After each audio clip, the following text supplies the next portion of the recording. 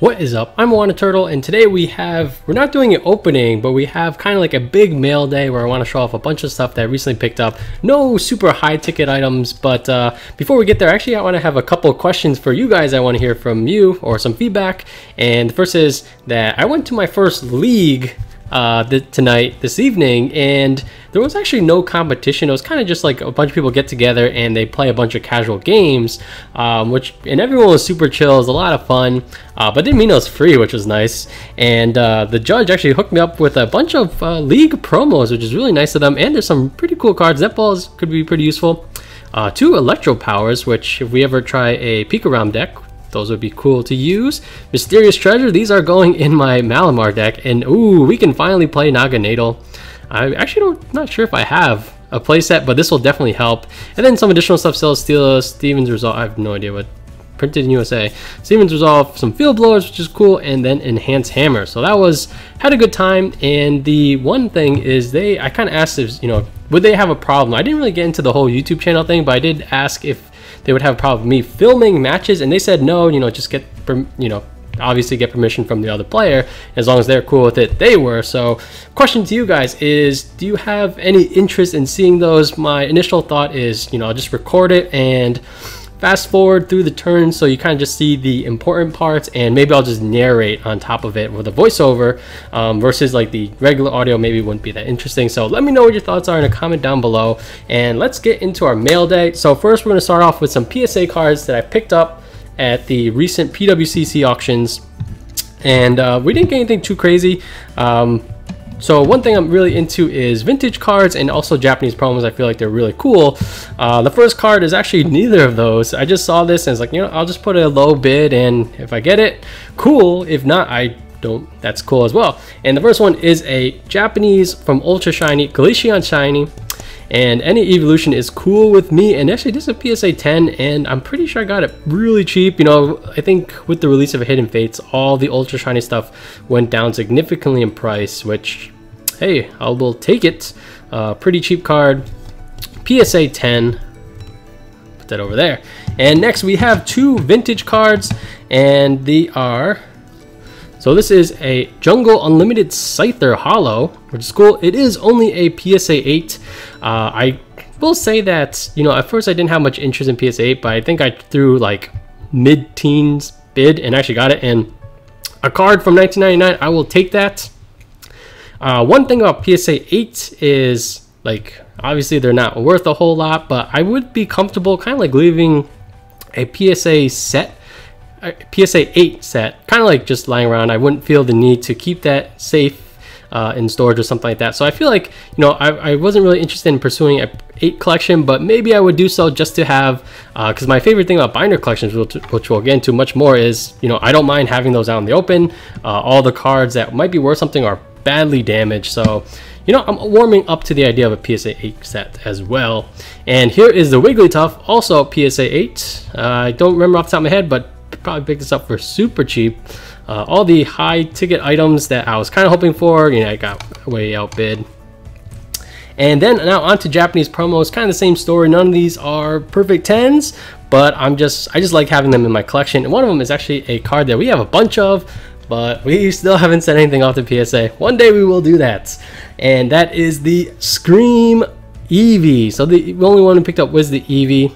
I think I like the Psyduck. Obviously the Mimikyu one is super expensive, but the Psyduck's pretty cool.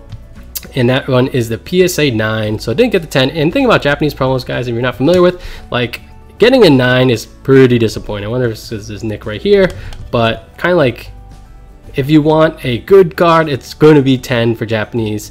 9 is like, it's probably like the equivalent of English 8, maybe 7, where it's like, 9 is acceptable for English, Japanese not so much. You really want that 10 to say you actually have a good PSA card. And then the second one is another Japanese promo series that I am a huge fan of, and that is the Poncho Pikachus. And the one we picked up another copy of is Rayquaza.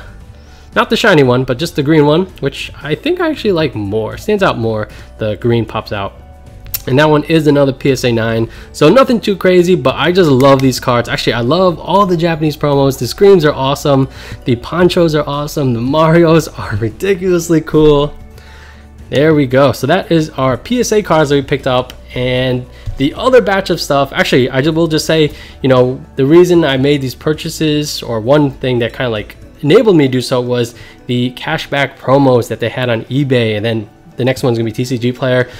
In my opinion, that's definitely the time to make purchases, is whenever those things come up. You know, 10% back, it's not 10% off, you get it back later on in store credit, but you know, that stuff builds up over time, and if you always kind of take advantage of those, you don't really make many purchases in between those, that will really build up. So our next kind of thing is, I talk about binder collections a lot, especially when we do like market videos, and we're going to do some real work on our binder collections as far as WOTC sets, and so some of the real vintage stuff. And I kind of hinted at this in previous videos, but we went after Jungle First Edition and Fossil First Edition, and I think we basically completed both of those. We will do a binder update in the near future. I actually just opened a bunch of mail. You can kind of see, like, that was just from the envelopes that I cut open. And in no particular order, let's go into some Jungle cards. Oh, we got a huge stack of them. First one is Jolteon First Edition. And so these were all light play cards, or they're supposed to be. I feel like some sellers are kind of iffy, so I'm going to go back and check the conditions, and any of them, this one does look good. And anything that is kind of concerning, I'll take a look at the price I paid, and if I don't really agree with that, I'll talk to them, try to work something out. Flareon First Edition, I think this was the most expensive one.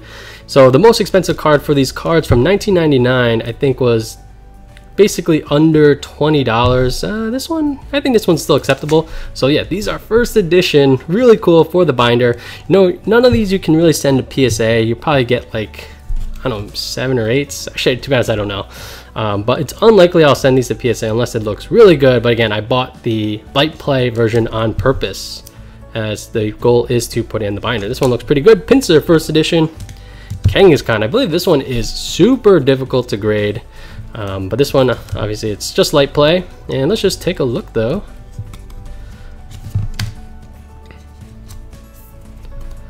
And yeah, so this is one, I'll have to double check the price I paid. It's not terrible, but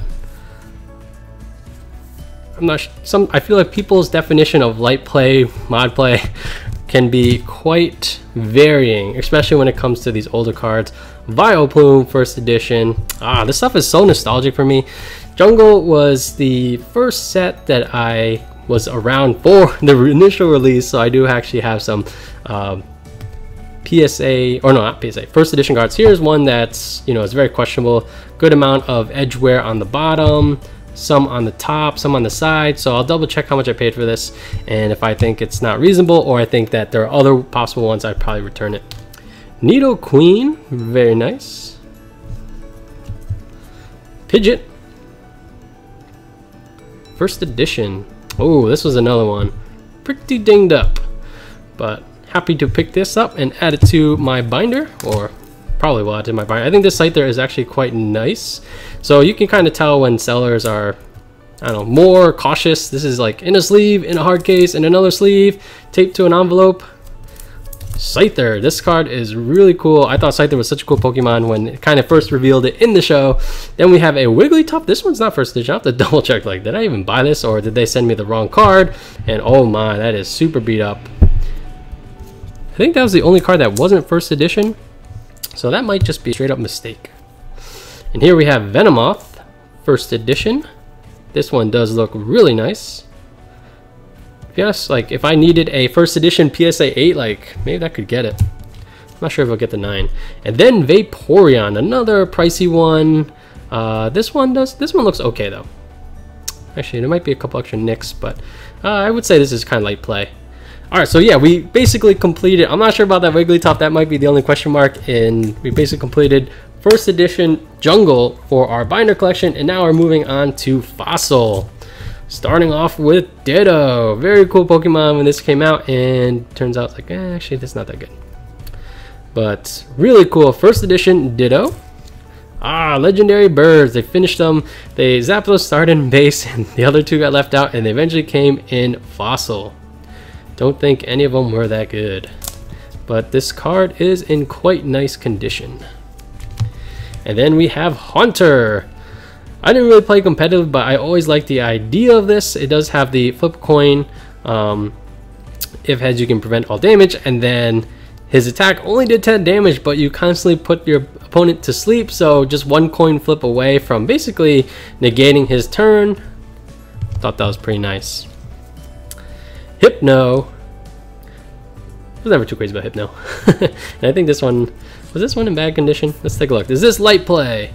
Ooh, that is edgeware on the top, edgeware along the side, edgeware on the bottom. Ooh, not sure about that one. Kaboot tops, really cool. This was when they first introduced Pokemon that evolved from fossils. We got Magneton. This is Magneton's second printing, so he was one of the few ones that was in base and then again in fossil. Ooh, this one's another one. Quite a bit of edgeware, but you know what, at the end of the day, depending, I think this one I only spent like $6 on, so it's probably fine, especially I'm going to be piling this in a binder, so I have no problem with that. Here is an Articuno. Oh wait, all the birds got in fossil actually, and this one is quite nice condition. I feel like this is actually one I would consider setting to PSA. If I bought a near mint card and it was in this condition, I would probably be fine with it. This one is a head scratcher. We have the Aerodactyl first edition, but it's the pre-release. I'm pretty sure I didn't order a pre-release one. I have to double check, because I think I need the non-pre-release one. But this one, condition-wise, seems pretty fine, especially for light play. But why does it say pre-release there? Hitmonlee. This card kind of has a nostalgic, has some nostalgia for me. When I was really young, you know, a good friend of mine, I happened to just see at the mall, and they're like, oh, we just bought like a whole box of Pokemon packs. I was like, oh my gosh, it's really cool. And I was like happy for them, but like, you know, part of me was just jealous, and like my friend could tell, us like, you know, oh, you know, do you want a pack? And it's like, no, no way. You guys spent your own money on that, and you know, we were kids at the time, so that wasn't cheap. And then he's like, nope, just take the pack.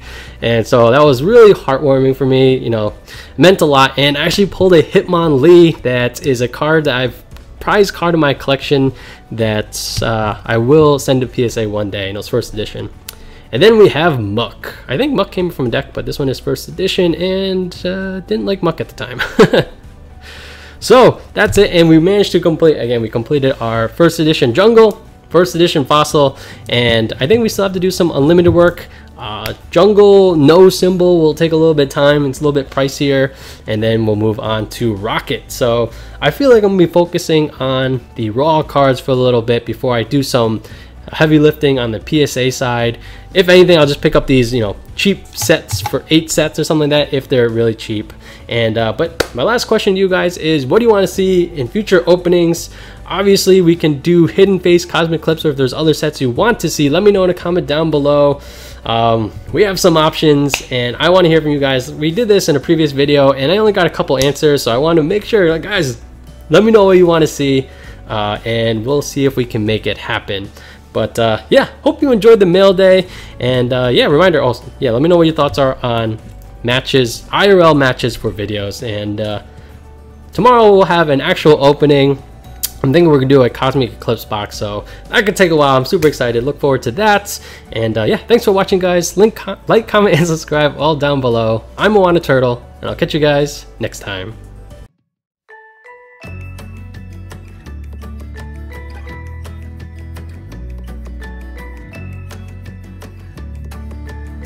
Oh, and one last thing, if you managed to make it to the end of the video, yeah, like I said, I want to know what you guys want to see. We do have some options, and we got some stuff we can open.